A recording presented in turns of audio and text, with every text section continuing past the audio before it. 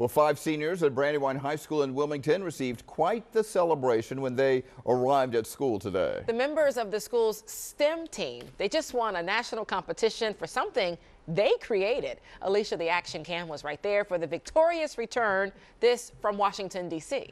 You know, they arrived in a limo to the band playing and screams and squeals like rock stars. After a live pitch, the team is now the national winner for the Samsung Solve for Tomorrow STEM competition. They came out on top in the country with more than 1,000 entries from all across the U.S. Their STEM-based solution creates an affordable alternative to a common device that helps people with disabilities.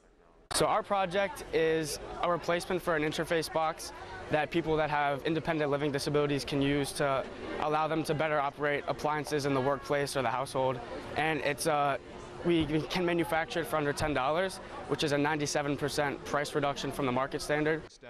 The team uses discarded PVC to create the devices, helping keep PVC waste out of our landfills. They say they can also be mass produced, making it easy for thousands of people with independent living disabilities to operate common everyday appliances. The team was also honored as an Employee Choice winner by Samsung employees, earning an additional $10,000 on top of their $100,000 national winner earnings. That money, $110,000 in total, goes right back to their school for technology.